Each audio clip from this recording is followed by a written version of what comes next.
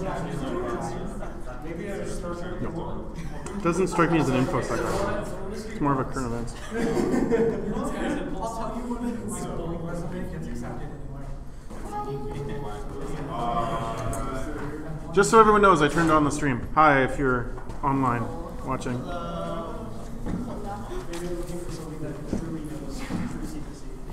If you are listening online, we're going to start in like 5 minutes, so just take a seat. I hope you're in a seat. It would be weird if you weren't. Let's give everybody a couple minutes. Did you switch into dev life yet? How long? So I read the Trump one, the researcher for the capsized ship, Yep. password manager, and I read some of the other ones, the ISSessions. That's cool. Mostly, I mean, a lot of them you can reflect on. You have to have read the thing. So just kind of, whenever you want to chime in. Sure. Did you hear Trump's going to get a 6G very soon? I didn't know he already got 5. 8G, 9G, 10G. It's like IPv4 to IPv6. Don't worry about the other versions. Yeah. Jump right ahead.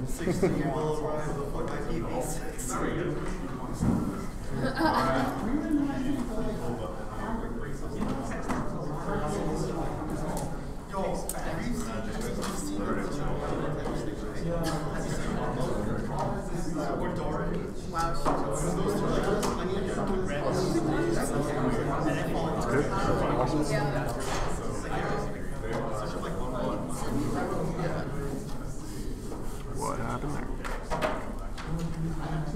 That is a sketch connector.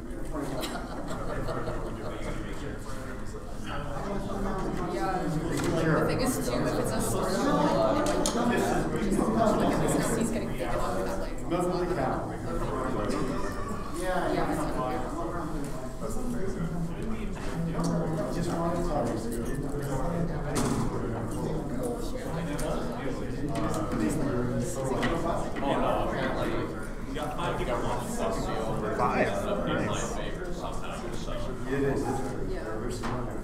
It's a huge turnout. It's a huge turnout for a stream. Either go big or go home. Yeah, man. One day it'll be like 8 parties.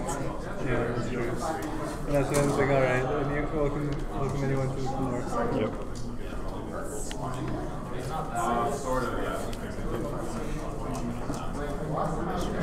I just told them in the channel to start in 2 minutes.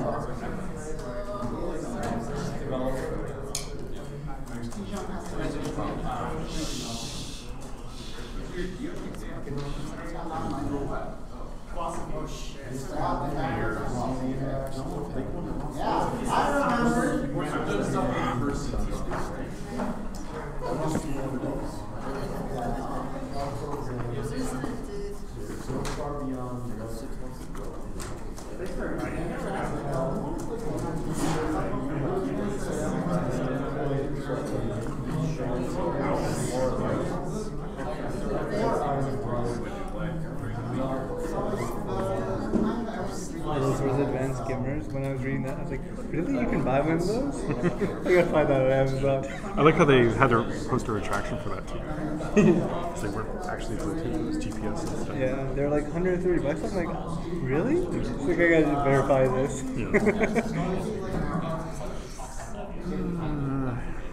So I knew something they had one where like you had to put like a text message and it'd tell you the GPS location. I think a while ago. So you ping them. Yeah, and you can sing. Yeah, but they don't want like a live feed because then people. Well, it drains the battery and it uses up the minutes and stuff because there's 5 little seconds. Yeah. But I think that what I heard was they didn't want people to make like rockets and like guided missiles and whatnot using GPS. So that's why there's like a delay and It's a little bit inaccurate. Okay.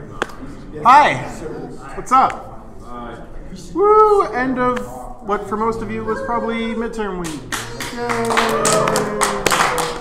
Woo! Passive advanced crypto. Yay! Okay. So we got some stuff to talk about first before we get to the news.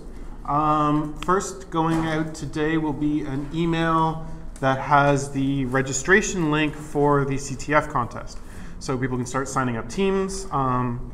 The idea is that at one time you can sign up an entire team of 4, or you can sign up as 1, 2, or 3 people, and then on the day of the contest we will group sort of all those piecemeal groups into teams of 4 to ensure that everyone has teams of 4. So that email will be going out. We'll probably post the link in Discord as well. A second survey, we're just all about surveys. A second survey is going to, do you have a question? Or are you just stretching? A second survey is also going to be going out because a bunch of us want to have a Magic the Gathering tournament over Reading Week. And this is the survey is to decide what we're going to use for draft and what day it's going to be on. So if you want to come and geek out over the Reading Week, fill out that survey. That'll also be in Discord and maybe over an email as well. Rookie friendly? I don't know. It's not my event. I'm just showing up. Do we have anything to say about sweaters?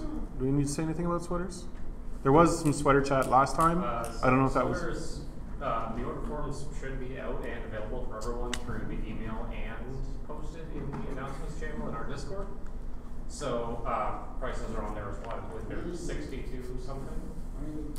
We're looking 2 weeks from now. I think it was the March 7th. Yeah, March 7th. March 7th.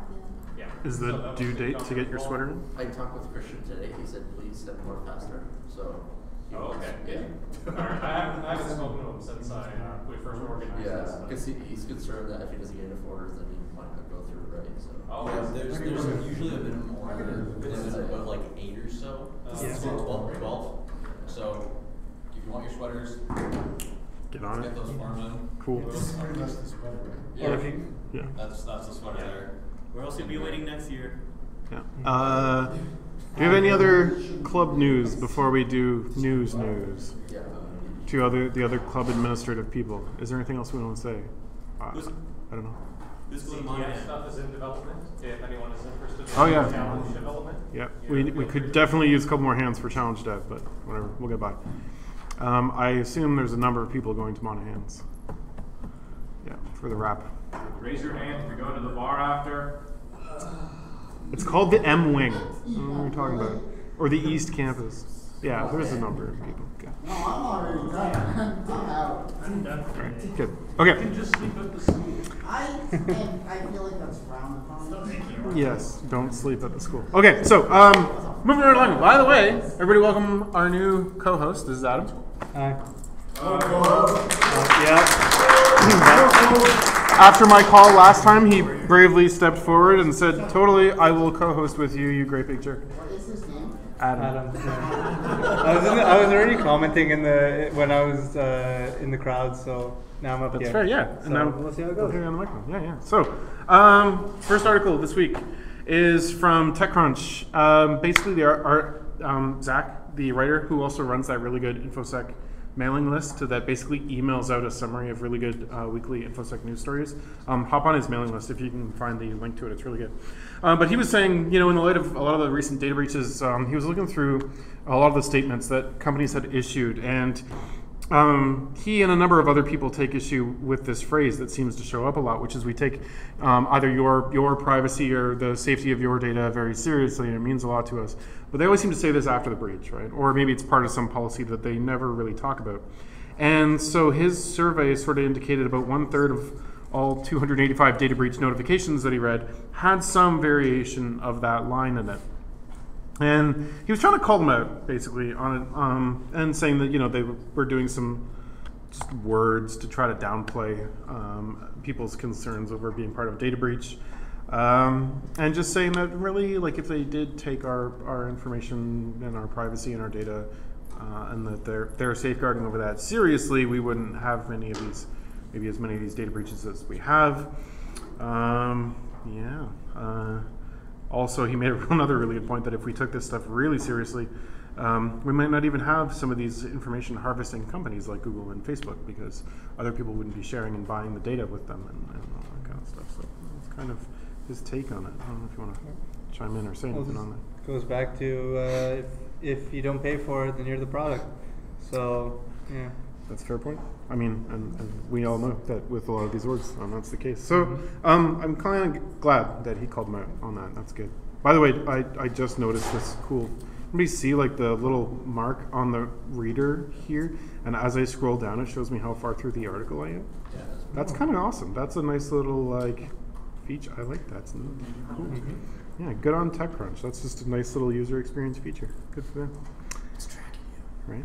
Do you want to comment on this one first? Actually, I didn't read that. Okay, yeah, no problem. So Google got under a bit of heat this week when people were like, hey, so there's a microphone in the Nest. And they never really advertised the fact that there was a microphone in the Nest. They were saying it wasn't really a secret, but we just didn't tell anybody it was there. Why is there a microphone? They're claiming for a number of reasons. I know generally with things like the thermostats, it's to pick up like ambient instructions or maybe integration with what's Google's Siri called? Google Assistant, Google Home or whatever. Or Alexa. Yeah. They're saying it wasn't supposed to be a secret. They just neglected to tell people that it was there. A secret. Yeah. Well, is it? I mean, It's a form of lying if omission is lying. So they did. I mean, if you opened up the hardware, you would see a microphone there. Yeah. So they weren't like concealing it. But anyways, they got in trouble for that. Yeah, that's not great, especially, given that they've been under some additional fire recently and stuff like that. Yeah. It's never been on and is only activated when users specifically enable the option, whatever option that was. So, I don't know. Not great, though, for a company looking to, issue more in the home devices and get more into that market. Hiding microphones is not a good thing. Doesn't that break the thing that they said, how we never use it? They say you have to enable it. Yeah, they got to turn on a feature that, Yeah. uses it for now. Yeah. Exactly, so, I don't know. Probably detects when a person's home by listening. Ambient noise or whatever. Probably should list that as a feature. Yeah.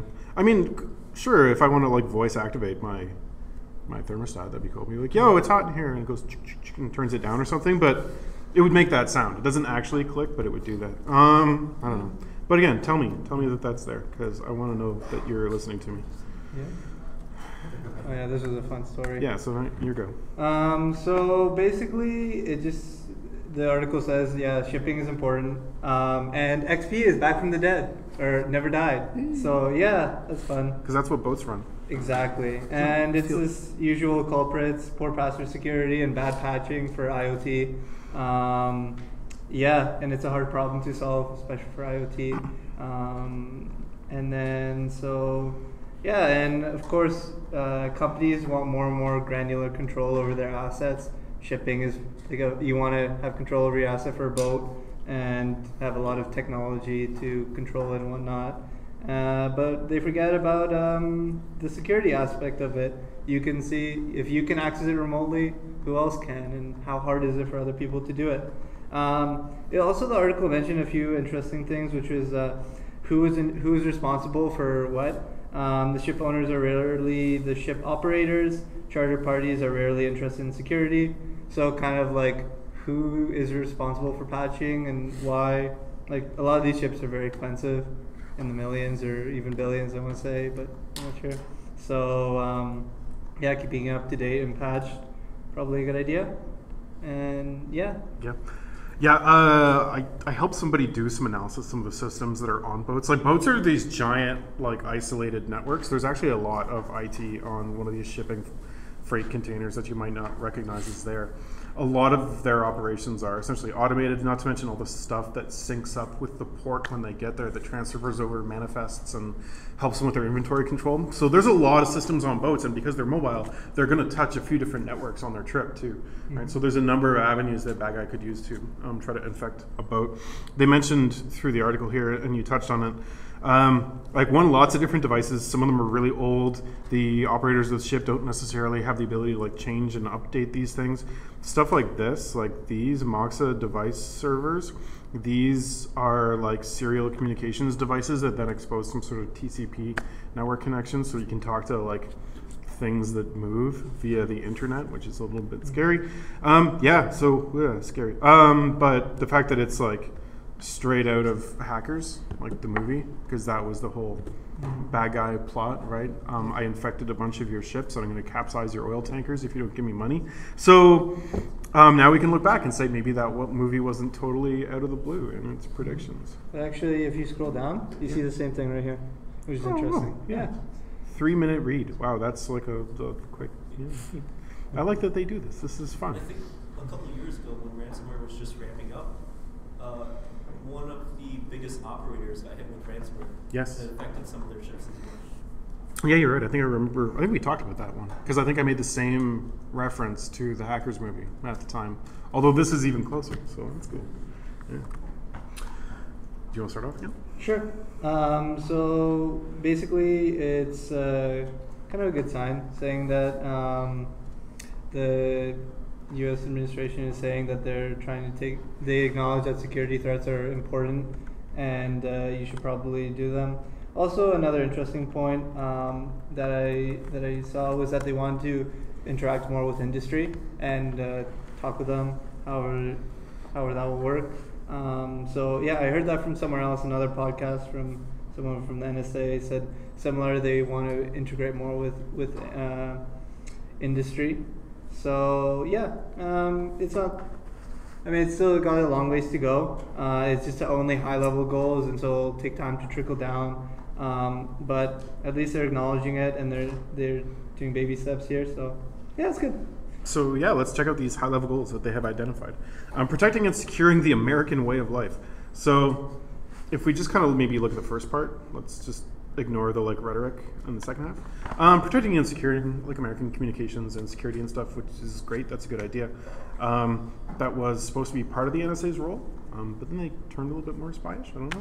Mm-hmm. But cool. It's always nice when federal agencies issue good direction in terms of how to secure stuff for their citizens, or if they take proactive steps to do that.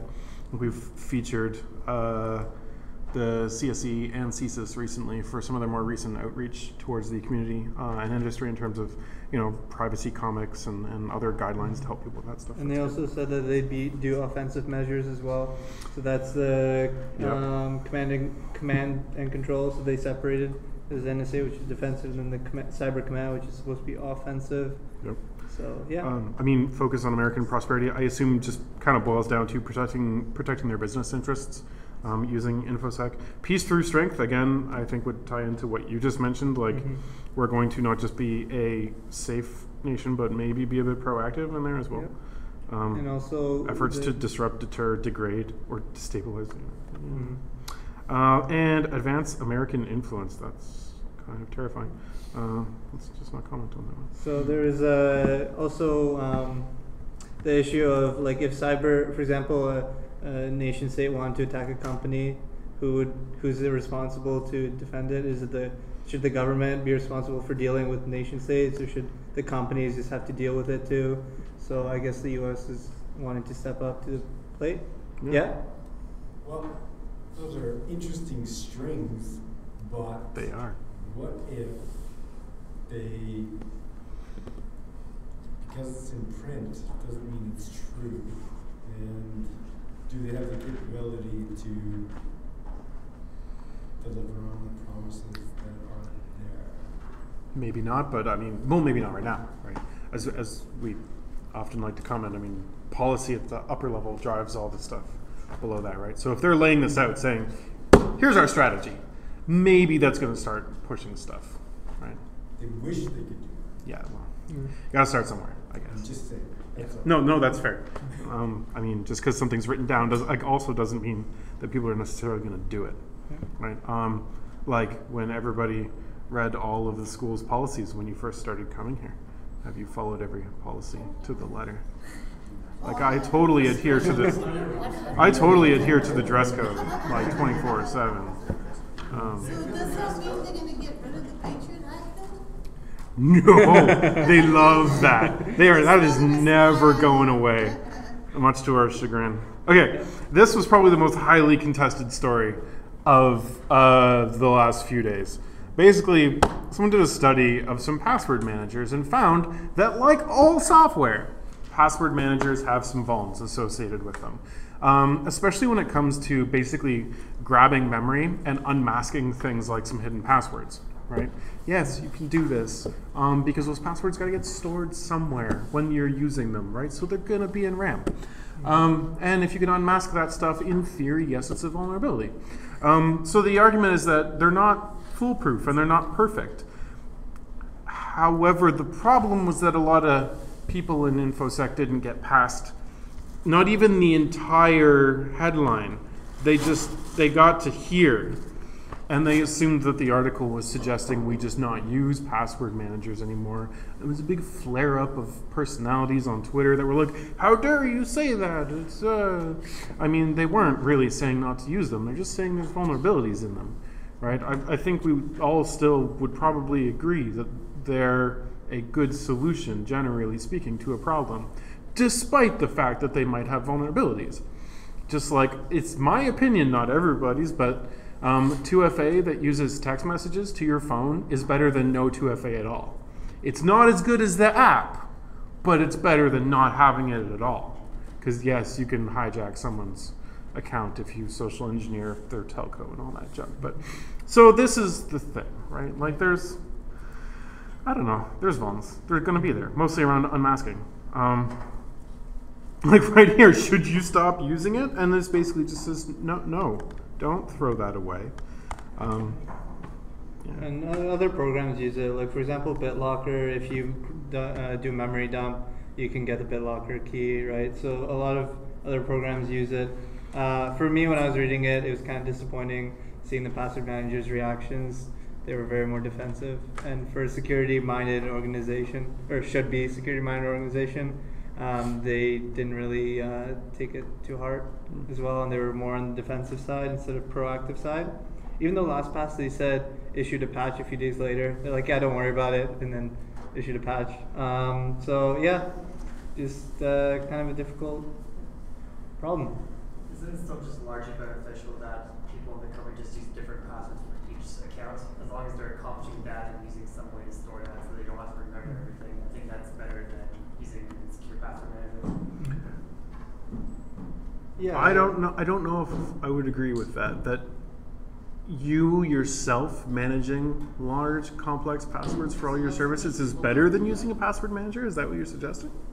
I'm just saying that being the fact that you're able to have different passwords is better security than whatever security is on the password manager. Yeah, but see, that's the thing. The person's not going to remember all those passwords. Yeah, I'm saying that's why you should be using the password manager. Oh, okay, yeah, because really the biggest benefit of these things is not relying on you to remember a unique, complex password for every website. Yeah. So I'm just saying that the issue of the password manager not being as secure is not the person can use credential stuffing to access your accounts because you're using different passwords for everything. Yes, that's correct. And also, you don't remember most of the passwords. Like most of the passwords I store with my password manager, I don't remember they are. So No, if like LastPass was breached, like then they didn't steal they still stole the encrypted data. It wouldn't matter because I didn't know them in the first place anyway. So Yeah, just I have reset no- them. Exactly. I just know the master password. Yeah. That's one thing to remember. Yeah, I don't know any of my passwords anymore. Yeah. And there was one more thing that I mentioned. They did mention that the attack that they were able to run, it was when the program they weren't able to get the passwords when the program was running, but when they were ending the process, when they were killing the process, that's when they leaked the information because they didn't do proper memory sanitation. I think that's the word I'm looking for. Yeah, That'll work. So that's one thing good to point out. Neat. Moving on. Really old flaw in WinRAR leaves people open to remote code execution. Basically, there was like some sort of path traversal issue when you were unpackaging a WinRAR thing that would allow someone to run code on your machine. 19 years old in WinRAR. I mean, I don't know if I've used WinRAR in the last 19 years. That's how long it's been asking you to.